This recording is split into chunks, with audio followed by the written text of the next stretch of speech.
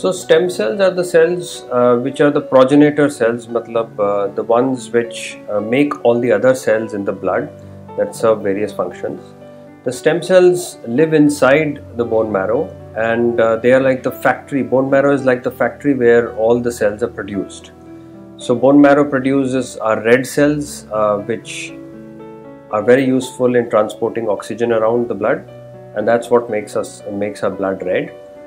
They also make white cells which help us in fight infections, and then finally they also make cells called platelets, which are small little cells which help us in preventing bleeding and bruising.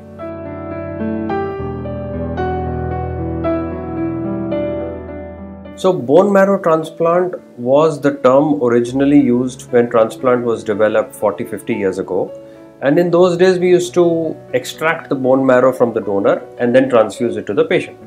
But then as time passed, we found that we could get the stem cells from the peripheral blood itself, and we don't need to poke needles into the bone marrow, which has its own complications.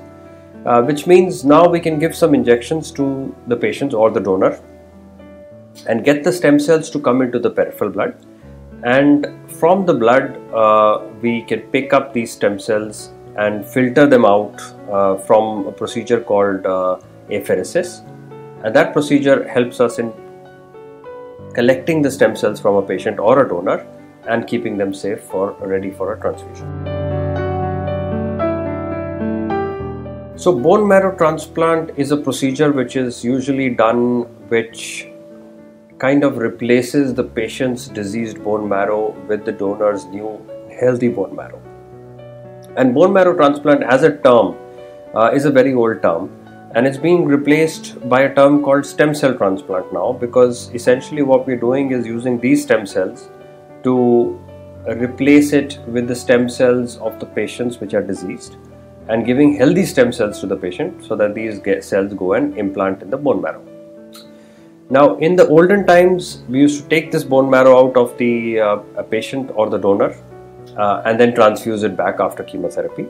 But now we can take these stem cells from the peripheral blood by a procedure called apheresis, and then we give the patient chemotherapy or radiation or a combination of both, and then transfuse the peripheral blood stem cells so that the patient's healthy bone marrow can then implant.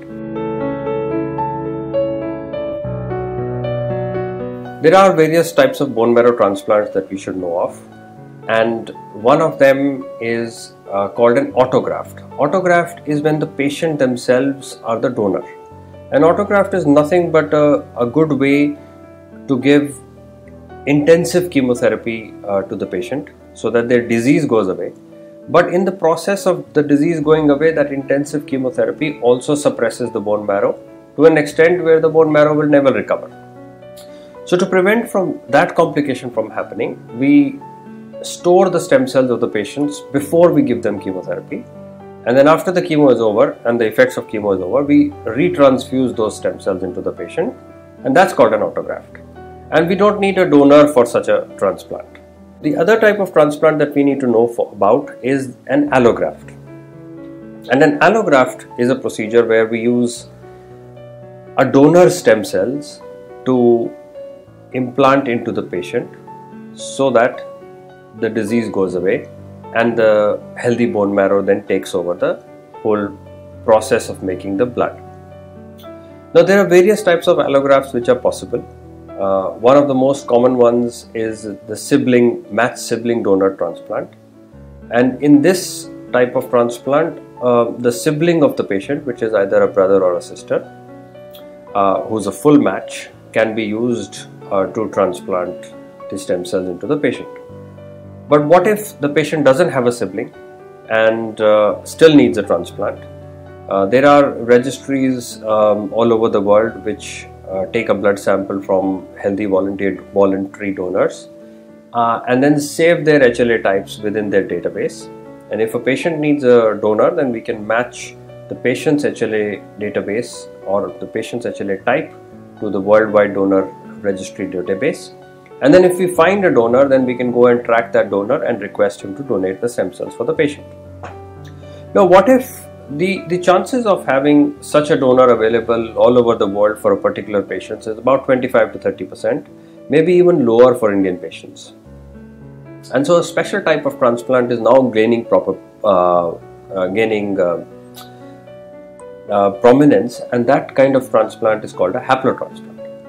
And a haplotransplant just means that again we look back into the family and see if we can find a donor who is half matched to the patient. And if there is a donor who's a half match, then we have to modify the type of transplant so that that half match stem cells can then take over the place of fully matched stem cells. And such transplants are now becoming more and more common. The complications is something that we need to be very aware of when we tell the patients, and the patients need to be aware of the complications when we are talking about a transplant.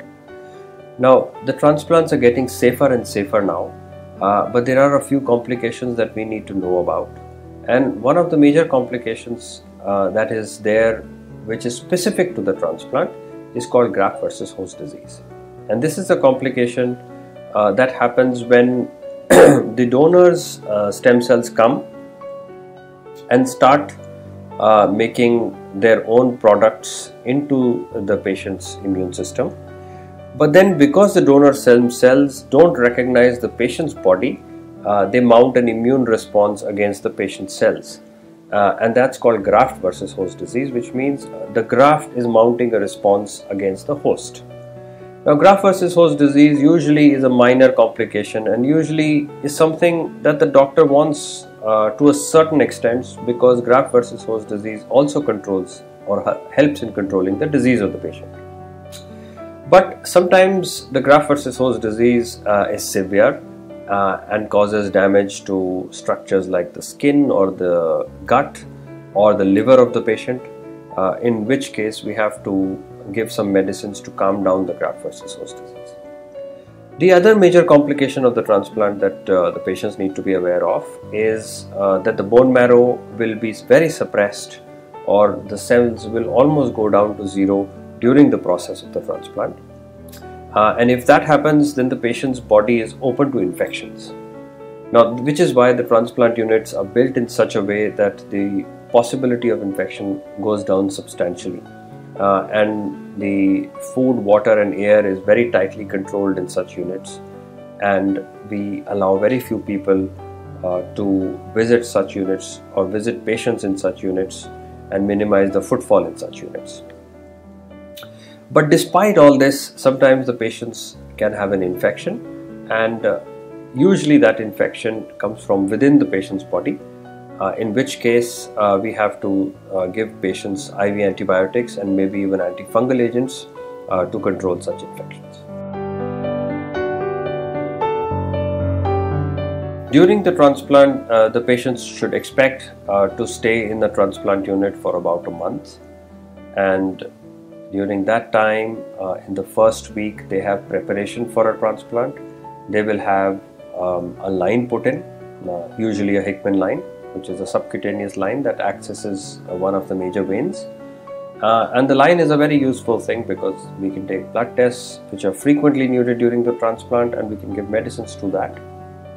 So the first week is usually a combination of chemotherapy and radiation therapy, and some medicines to prevent graft versus host disease. And then end of that week, we usually do the transplant, meaning we transfuse the stem cells usually through that very line.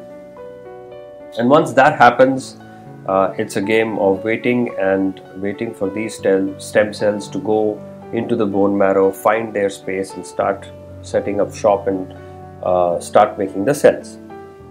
During this time, the patients can become unwell with infections or graft versus host disease or some other complications for which they will need close monitoring, and the transplant physician usually visits them twice a day to monitor the patient very closely for such complications and for management of such complications.